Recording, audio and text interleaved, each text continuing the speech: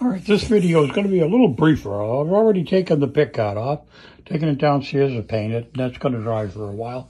I'm going to take the strings off and get to work on this. I'm going to change these guys like I did with the other guitar. And I already got that posted up online, so I'm going to do very similar to what I did for that. We'll do much less video on this because you've already seen it all. And we'll get back to you once we get things in between, okay? Okay, we just got the black hardware on. Now, when I put the bridge on, there's a little burr on the inside of each one of these on the screw mounting part. I had to just file it down so it would fit in there. Well, it's a little snug on here now, but I can still turn the screws and adjust it. So that'll be okay. Just something I wasn't expecting. On the other guitar like this, the gold one, there was nothing underneath. So I'm going to take nothing to allow any adjustment in this P90 pickup. So I'm going to take this off now and take a look and see what's under here. And this again is just like the other one was. There's nothing in here to allow you to adjust the pickup up or down. You have to do it totally by adjusting these screws. So what I'm going to do is take it like I did on the other one and cut a piece of foam and put it in here. So we'll get right back and I'll show you what. So I've got some blue foam here that I'm going to use in a kitchen knife, one of those super deluxe wicked sharp Cuisinart things. This seems to cut the foam really well. I can slice a piece of this right off like it's nobody's business. And it doesn't disrupt it or anything, you know, it does a really nice job of cutting. So if you got one of those super knives in your kitchen and you need to cut some foam, I highly recommend it. So, I'm not done with the knife yet. So what I'm going to do is make a double-decker piece here. I think if I just cut this in half, it'll work.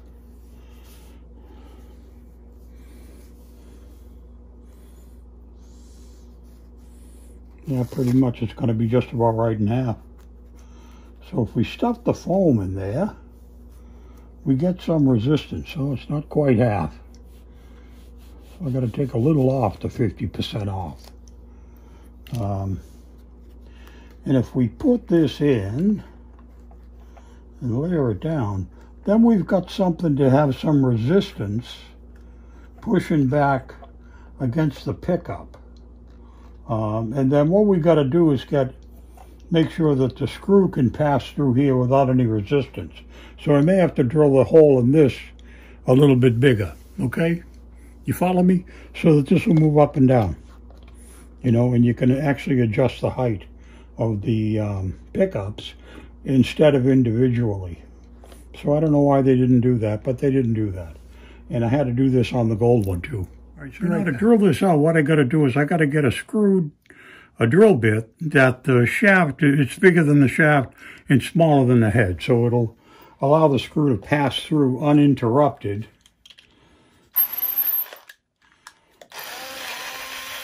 This is very close. I just need to ream this out a little bit to get a little bit more clearance so that the screw will pass through, and the only thing that's going to hold it in place is the head hitting. So if we do that, let's see if we can get the screw to go through now, uninterrupted. It's still a little small. I don't want to go with a bigger drill. I just want to try to open this up a little.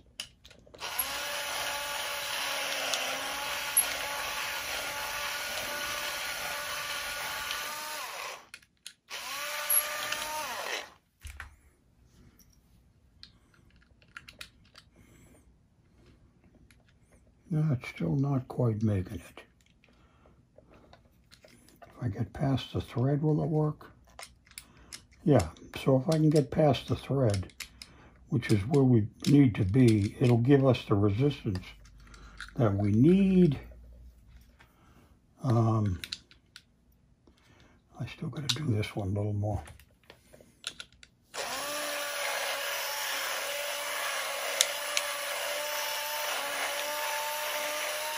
You just got to wring it out a little bit.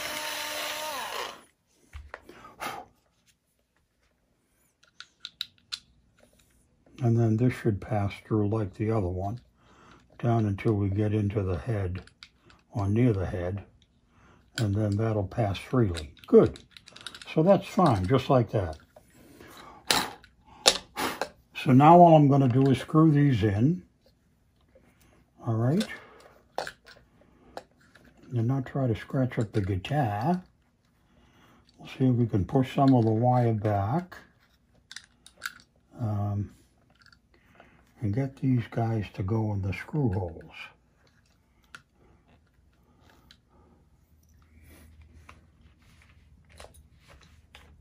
Would have been a good idea to set the drill up first, wouldn't it? But no. Okay, dummy. All I want to do is stop this one. Good. And then we'll come around and get the foam lined up. We'll get the screw lined up.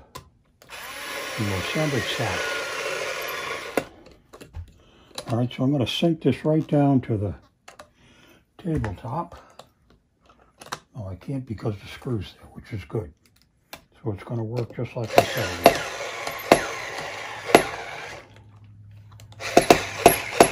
I need a stronger screwdriver. See, now that's a floating bridge now. I just need a tougher. I got to sink these screws down quite a bit further.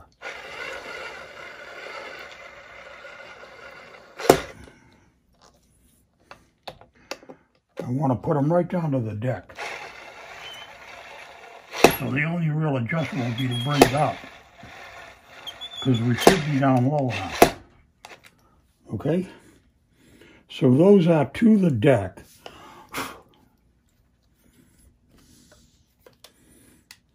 Nice. Okay, so that's that. That's settled now. A little crude, a little rude, but done. So we'll be back in a minute and we'll think about what we're doing next.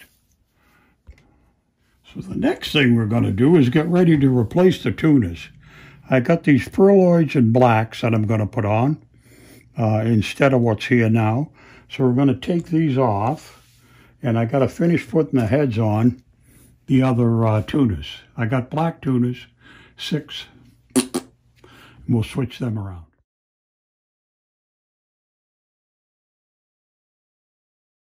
Just thought I'd point out in the back door here, they got a nice little orange drop in there also. So this is pretty good. So anyway, the new tuners are on with the pearloid and the black. All right, and I'm going to put some black screws in the back door here, and we'll flip this over and show you the tuners on the other side now that they're all done.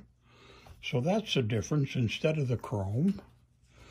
A lot of fingerprints. We'll see if we can wipe that up and make it look shiny. Make it look better anyway. I don't know. They didn't seem to be totally committed to shiny finish. Anyway, that's how the whole thing's looking so far. I got to go back and close the back door and we'll finish. Oh, we're just about ready to put strings on. We changed the truss rod cover to white. We painted it white. We painted the pickguard white with a metallic white. It's probably going to need another coat. We'll take it off when it's good and dry and give it a light sanding. We changed the knobs to black. I was going to do them white, but I think I'm going to stick with the black motif. I got silver buttons here. I don't know. Maybe we should go black, but we can make that decision later. Right now, I'm kind of anxious to get the strings on and see how it's all going to play. So we'll do that next. It's looking good. Looking good. I like the white. It is stark white with the black. Makes it nice. I'm just checking the pickup height. I just checked it with the switch and we're a little bit low. So I'm going to back off this screw and raise the pickup on both sides because we got the foam under there now, and we can adjust it upward. Remember, I put it right down to the board, and with the foam under there, it makes it adjustable. So if we drop that down, that's just about perfect on the bass side. Let's try the treble side. That's still a little low. So we'll give this another turn and try to bring it up just a little. It's very tight, I know, but it's the best way to make it work. And that's still a little low. Let's give it one more, like, quarter of a turn, and we'll get the pickup height right, I think. There. That's pretty good. No complaints. And we haven't even electrified yet. I haven't even plugged it in. This side's probably a little too high. So we'll drop it down a bit on the bass side.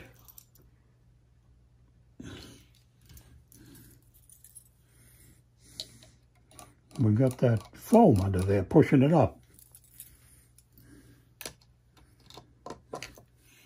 So it is adjustable. Oh, that's better. Okay. Now, we've got a crummy little amp. Oh, I put new strings in. I forgot. I put the GHS bright flat guitar strings, light. These are 10s. It goes from 10 to 46. Okay, the 710s. 710 goes to 10 to 46. So it's a little heavier string, I think, than what it originally came with. I don't mind. I don't think. We'll see. We'll play it for a while and see what it does. All right, we'll turn this onto our Epiphone little 10-watt studio. And I'm sure we're out of tune like crazy. See what that looks like. Oh, yeah. We're not even in the ballpark. The tuners are working good, too.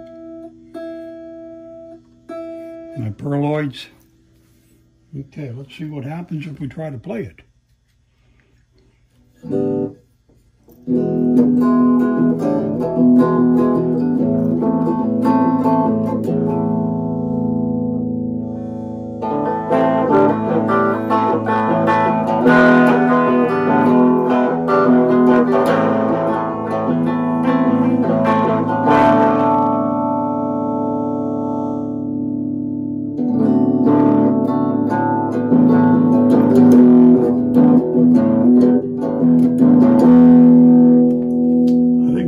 Be a rock and roll guitar.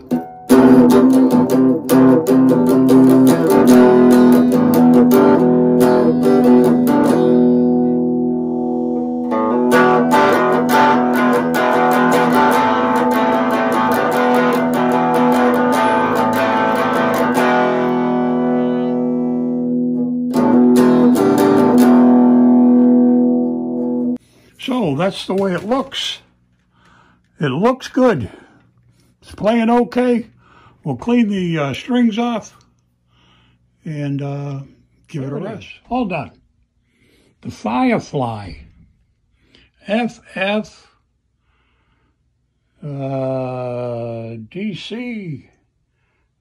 or something like that. It's really nice. It's a Les Paul double cut. So it's the FFDCS single. P90 pickup, perloid tuners, white with black. Nice. Roy Orbison would be proud. Black and white.